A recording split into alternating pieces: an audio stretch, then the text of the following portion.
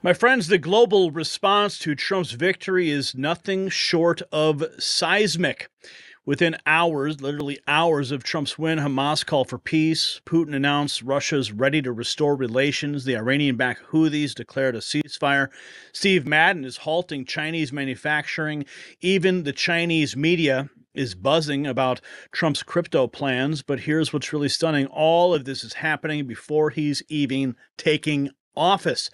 This isn't just diplomatic posturing, Patriots. This is what real strength looks like. The world isn't just watching, it is realigning.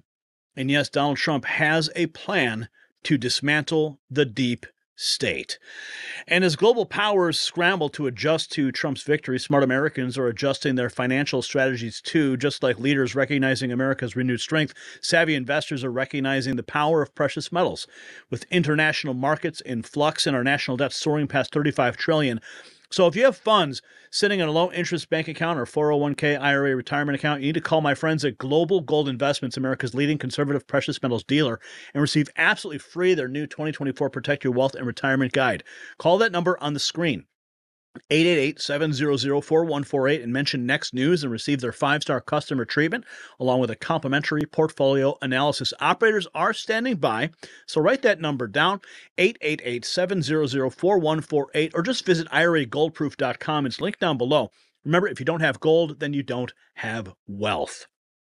Okay, so the big news right now, before we get into some of the international relations, is Donald Trump has now officially released his plan to dismantle the deep state. Let's listen.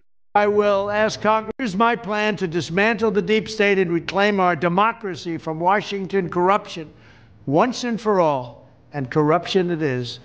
First, I will immediately reissue my 2020 executive order restoring the president's authority to remove rogue bureaucrats, and I will wield that power very aggressively. Second, we will clean out all of the corrupt actors in our national security and intelligence apparatus, and there are plenty of them. The departments and agencies that have been weaponized will be completely overhauled so that faceless bureaucrats will never again be able to target and persecute conservatives, Christians, or the left's political enemies, which they're doing now at a level that nobody can believe even possible.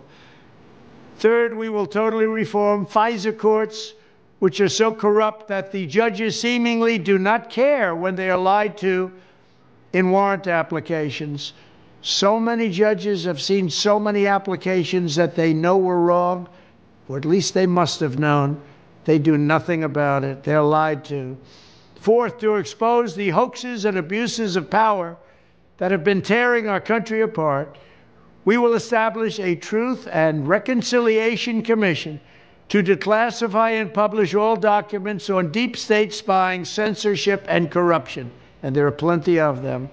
Fifth, we will launch a major crackdown on government leakers who collude with the fake news to deliberately weave false narratives and to subvert our government and our democracy.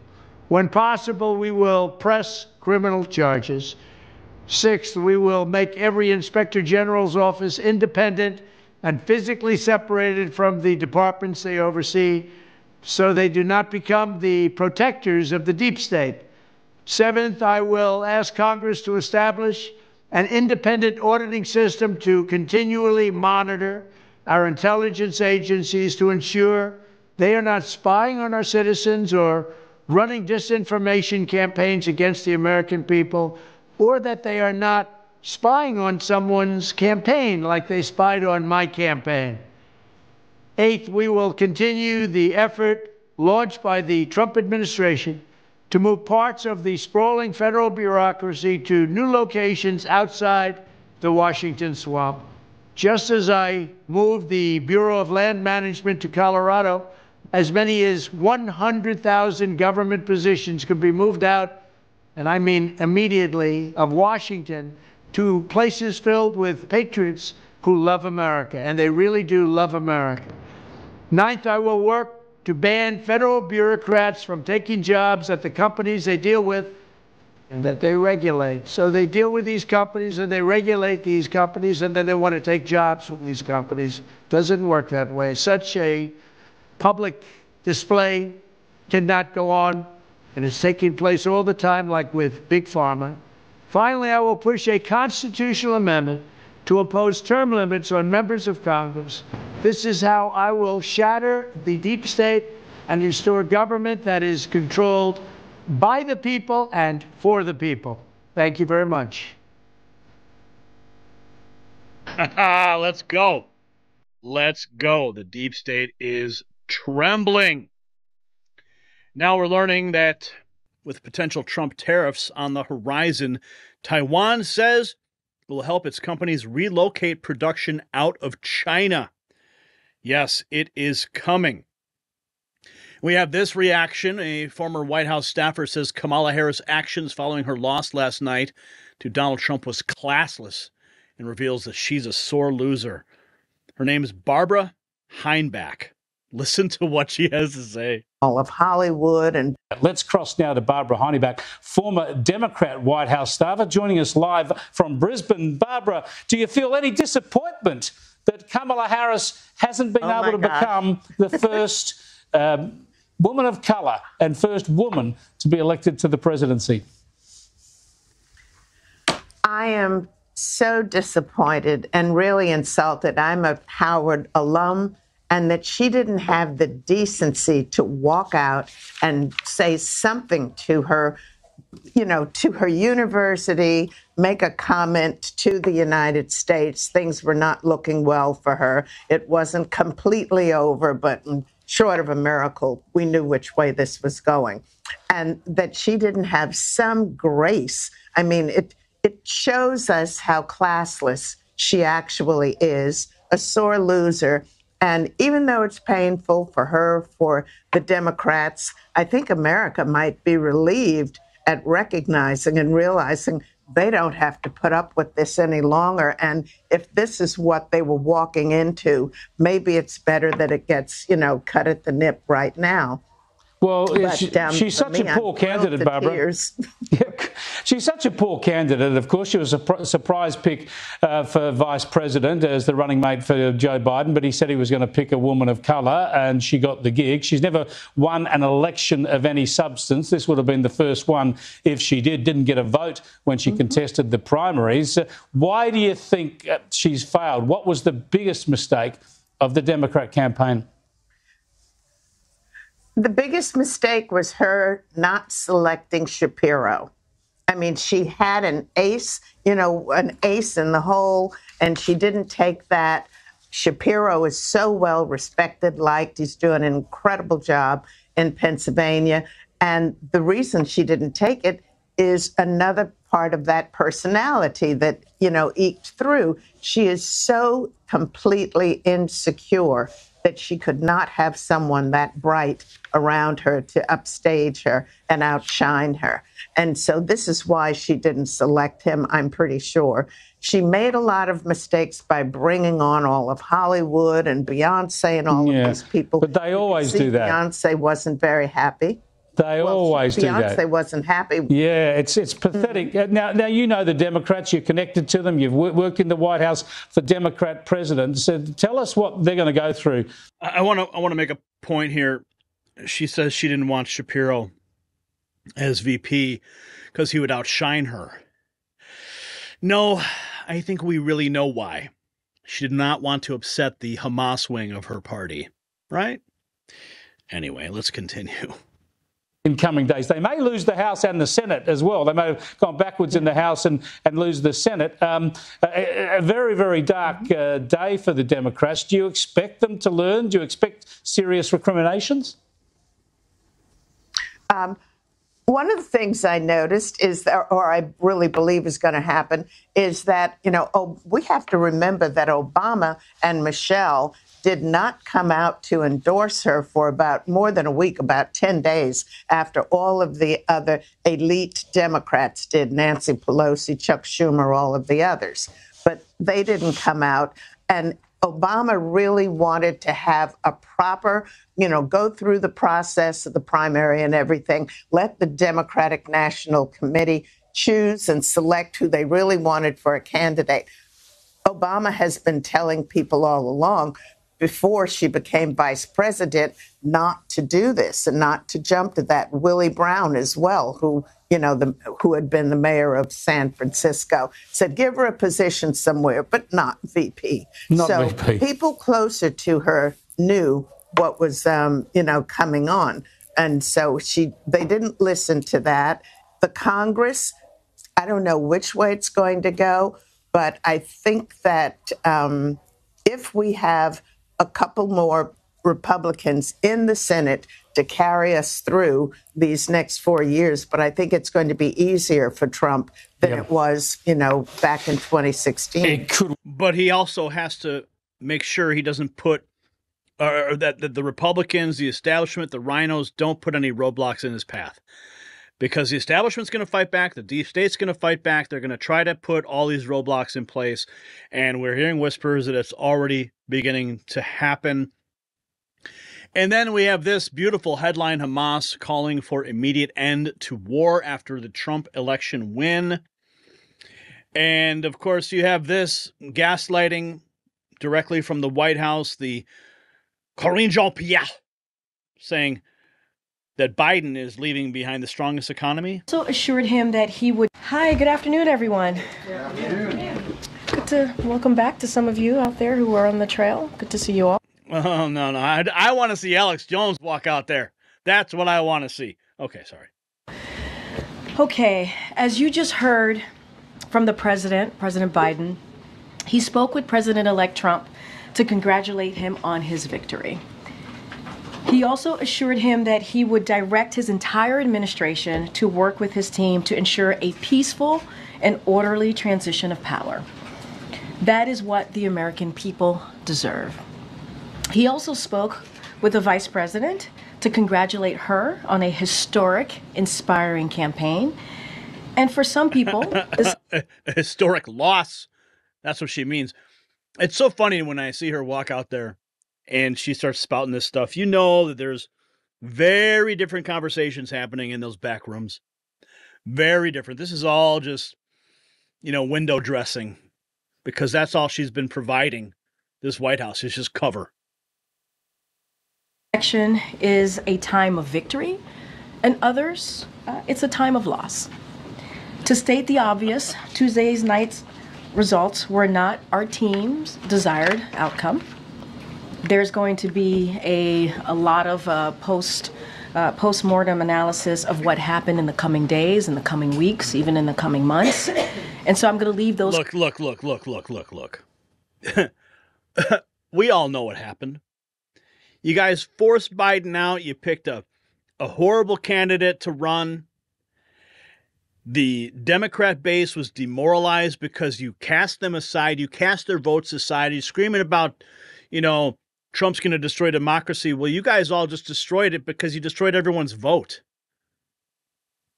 And the people didn't turn out because you stabbed them all in the back. That's what happened. Questions to the election experts. That is certainly not my role today. But what you heard from President Biden is that the struggle for the soul of America since our very founding crosses generations and is always ongoing. It is still important today. The President and the Vice President accept the choice the country has made. And because the President has said this many times, you heard him say this moments ago in the Rose Garden, you can't love your country only when you win. And you can't love your neighbor only when you agree. The President also spoke to the importance of the integrity of the American election system. It's honest, it's fair, and it's transparent. Unless it's 2020 and you question it. And it can be trusted, whether you win or you lose. The President and Vice President are proud to be leaving behind the strongest economy in the world.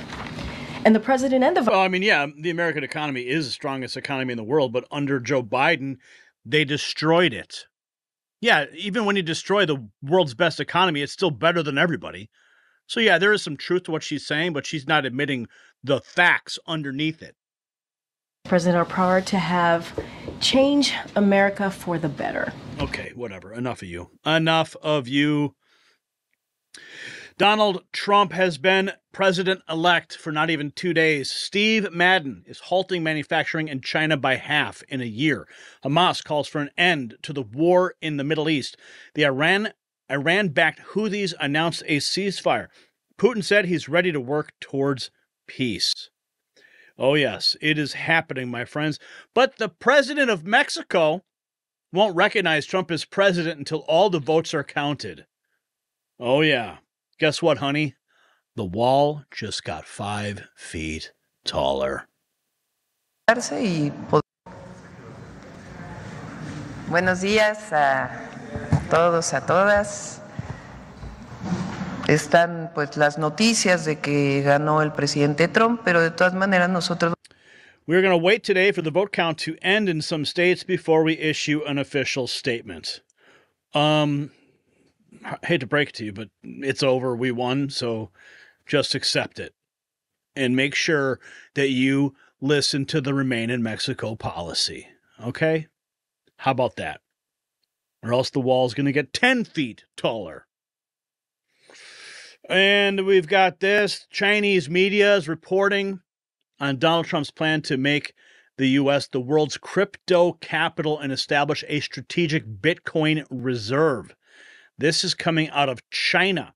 A strategic Bitcoin reserve? Where's Bitcoin right now? Last I checked, it was at, it hit 77,000 today, which is an all-time high. I'm going to say, now people have been saying that Bitcoin is going to hit, $1 million or something at some point. But right now, as of this report, it is $76,136.74. That is where Bitcoin is. And as of today, it hit a high of $77,000. And it is only going to keep going up if news like this continues. We also have this information. The U.S. Defense Secretary Lloyd Austin has sent out a memo to troops where he said the American military was committed to an orderly transition to the Trump administration, adding the military would not get involved in politics and was ready to carry out all lawful orders. Well, you got a new commander-in-chief, buddy. Donald Trump Jr. celebrating that Hamas headline from Newsweek, saying it took about 12 hours after my father's election win for Hamas to call for peace. Donald Trump isn't even president, and he's already getting it done. Spectacular. This from the Spectator Index. Putin says Russia is ready to restore relations with the United States. Russian President Vladimir Putin says Russia is not abandoning the U.S. dollar. Also, Shadow of Ezra. This is huge. Vladimir Putin declared the death of the New World Order just 2 days after the election results and a day after Elon Musk's cryptic Novus Ordo Seclorum tweet. Putin says the New World Order is a thing of the past. The moment of truth is approaching. Listen to this. It's a clash. To a certain extent, the moment of truth is coming. The previous world order is irreversibly becoming a thing of the past. One could say has become a thing of the past. And the shaping of the new world order is become the scene of uncompromising fight. Uncompromising, first and foremost, for the reason that it's not even the battle for power or geopolitical influence. It's a clash of the very principles that would be the foundation between the relation, for the relation of the countries at the next historical stage. And its outcome will define whether all of us jointly can build a world that would allow everyone to develop and to solve the outstanding contradictions based on mutual respect of cultures and civilization without coercion and use of force. Wow, that is huge. That coming from Vladimir Putin. And this from Bowtied Mara. Joe Biden is super sharp all of a sudden. Yeah, he's got a little spring in his step now. Him and Jill probably voted for Donald Trump. And they're glad that Kamala didn't win. That's not hyperbole.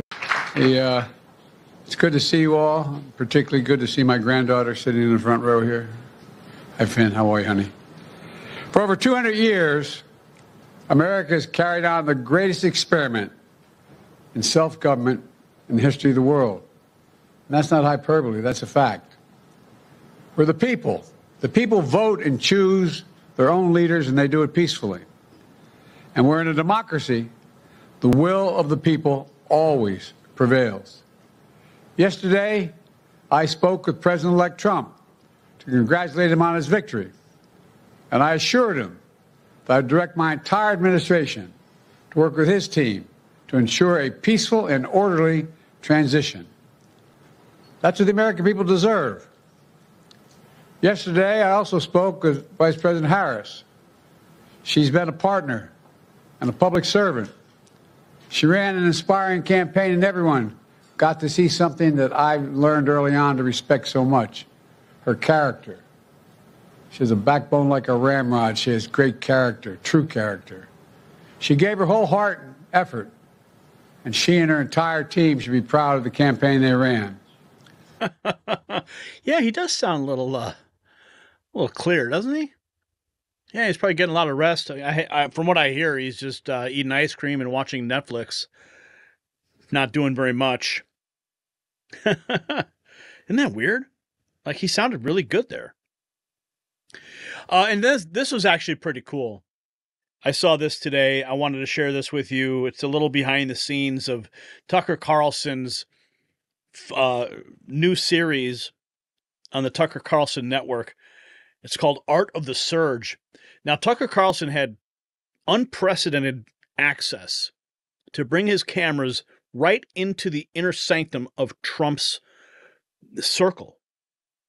And this clip, you're going to see how Trump making his tweets, and as he's watching Kamala Harris at the Democrat National Convention. This is remarkable behind-the-scenes footage that you can only see at the Tucker Carlson network. So this was put out. This apparently must be some kind of teaser. And let's watch it. It's beautiful. Thank you. Thank you. Thank you. Thank you. Thank you. Thank you. Thank you. Thank you. Thank you. Oh, my God. Is she crazy? Thank you. Thank you. Wow. Thank you so very much. Thank you, everyone. Thank you, everyone. Thank you. Oh, too many thank yous. About 20. There must be 35. She's traveling from India to California with an unshakable dream to be the scientist. How many people are watching? Can we tell how many, Dan? How many people are watching? She's talking about how great San Francisco was before she destroyed it. A lot of talk about childhood. We've got to get to the border, inflation, and crime. Say Cynthia's the things of which she complains. The things of which she complains. In many ways, Donald Trump is an unserious man. Oh. You hear that, folks? But the consequences. It's correct, right? But the consequences. Ready? These prosecutions were all started by her and Biden against their political opponents. Me. Get that out right away. She paid and raised bail. She paid bail to get the violent rioters in Minnesota out of jail. Tim Walz let Minnesota burn. Kamala Harris bailed out the ones who lit the matches. Put it in there. Put it right in with the stuff, right? With that post, yeah. Yeah. Good.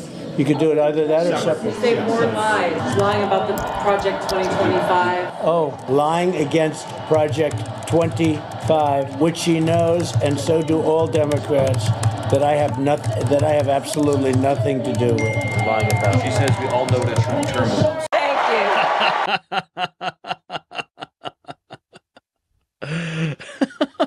He's dictating his Truth Social posts in real time, reacting to Kamala Harris. How cool is that? You know, you never get to see this side of Trump. You always, there's always the speeches and the rallies and, the press conferences. But very rarely do you ever really get to see him in a casual environment, just, sitting in the back of the room, watching with everybody else. And he's dictating his posts. It's the coolest thing. That's just a small teaser from The Art of the Surge, available at Tucker Carlson's network. Wow, that's got to be one heck of a series to watch. So many great things are happening on the international stage, the domestic stage, that is only going to get better. So the international chessboard has been completely upended, from the Middle East to Moscow, from Beijing to the European capitals, to the halls of Washington in the deep state. World leaders are rapidly repositioning themselves for the Trump era. Even Mexico's reluctance to acknowledge the victory shows just how deeply this election has shaken the global establishment. The old world isn't just changing, it's being fundamentally transformed. So here's what I want to know from you. Which international reaction, or even the deep state's reaction to Trump's victory, surprised you the most, and why? Share your insights in the comments below.